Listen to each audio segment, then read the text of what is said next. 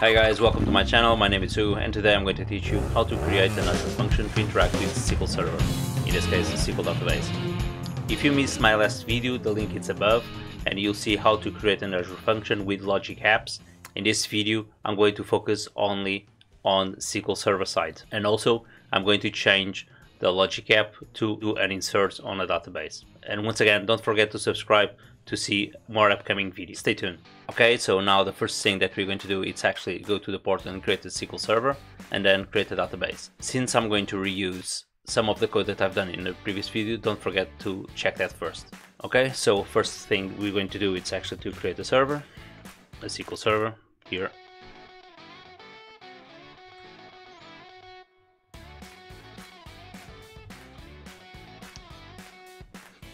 I'm going to use demo as is.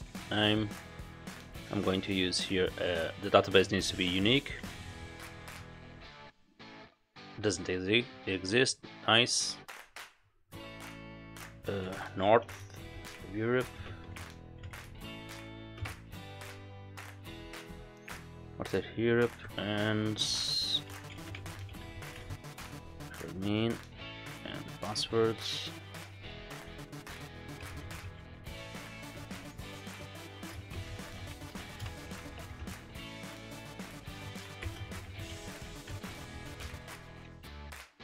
Okay, so let's review and click create. So this is the first thing that you're going to do. It's actually to create a server. This may take a while. We'll be right back. So now we have the resource created. Let's go and let's get one thing first, which is copying the server name. It's going to be important for us to do the connection later on. And let's create a database.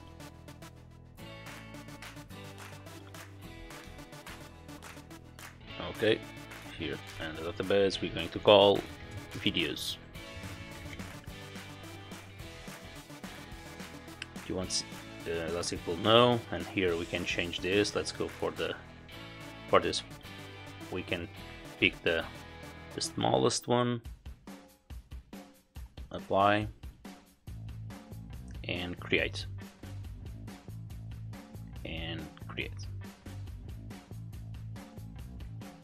Once again, this may take a while. So now, since we have our resource ready, so there are two ways to access the database. One, it's via the SQL Server Management Studio or the browser. In this case, we're going to do both for you guys to see. So first of all, we need to do one thing. We just set up the database. We need now to give access to our machine, and we're going to set up a firewall. And we just need to click here where it says add a client IP. So now he automatically had my IP address to the database, and now we're going to hit save. And now it's saving the access rule, and now we can go to the Management Studio. The Management Studio, I just need to drop here the URL, which already was there, and let's click connect. And here we have my server and my database created. So now I can go here, tables. I didn't create any table. There's two ways to create a table. So I can create a table via this way, but I'm going to do now on the portal side because that's what matters. So let's go back.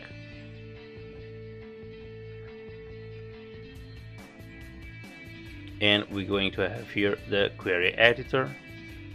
Just put here the passwords.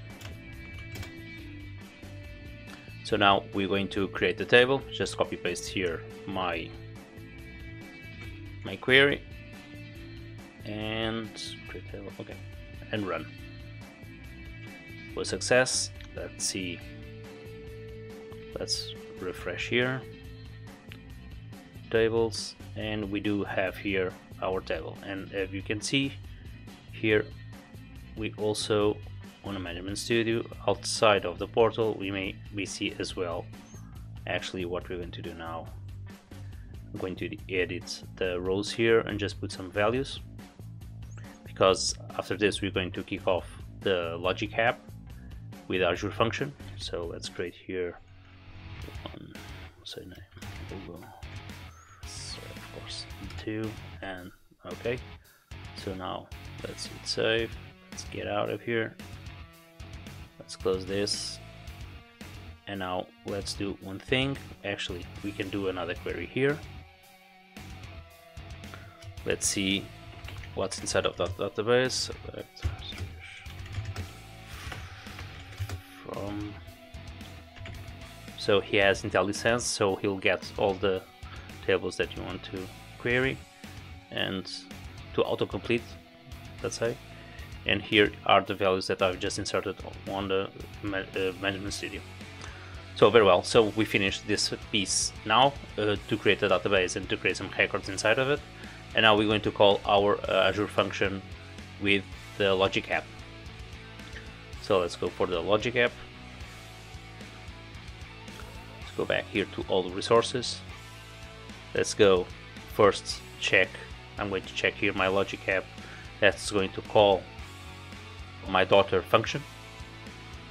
Okay, so ID 3, Stewie Griffin, that's fine. And let's go back to all the resources. Let's go back here, and we're going to change this. So to simplify this, what we're going to do is actually to create a new step. I could create a new function, but I want to reuse what we've built on the previous. And I'm going to insert a new row, SQL Server. So SQL Server, sign in, and we are signed in.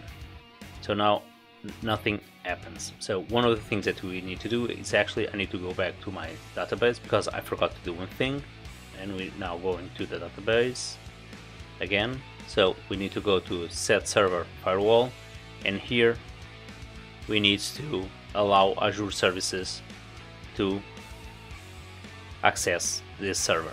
So now it's done. Let's go back, and now we're going to copy paste here the server name. Sometimes you're going to have issues connecting to the SQL Server. So in this case, what you need to do is go to your resources, all the resources. Let's refresh this, and you're going to see here your SQL Server connections. Click on it.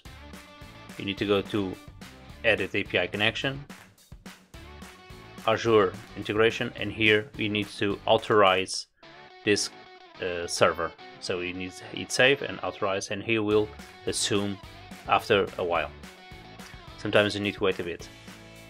So after he assumes and the connection is here, he will show on the drop down the amount of connections that you have created, the databases that you have available. Now, as soon as we select YoutubeLinks, what's going to happen is going to show up here the ID, but we need to add more variables. The variables, which is the name and the URL. Let's get here URL as well. URL, okay.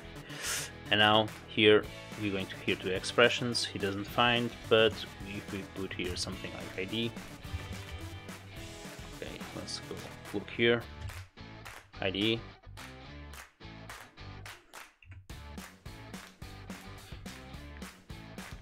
The ID that is being parsed the name, and URL that is being parsed on my JSON. So now what we're going to do is just hit save. We put run. Okay, and now let's go to the main logic app to call it, the recursive logic app to call it. Let's enable this and run trigger.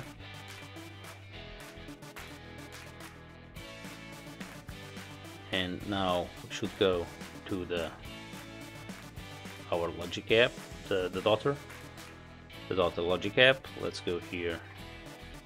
We have a success. Let's see what we have on our variables. And we have a run on the insert. So we put the ID 3, Stewie Griffin, and now here on the response I didn't put anything.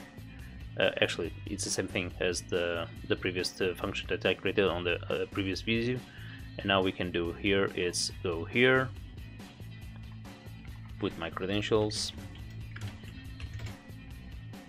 So now let's see if Stewie is on our table. Go here, select 1000, and here we have. So we have a new Stewie here on our table. Okay, I hope you enjoyed this video with integration with the SQL Server. The next one coming up is going to be with Power Apps and Power Platform. So stay tuned. Don't forget to hit the subscribe button and the like. And any questions that you have, please leave a comment. And once again, thank you. Cheers.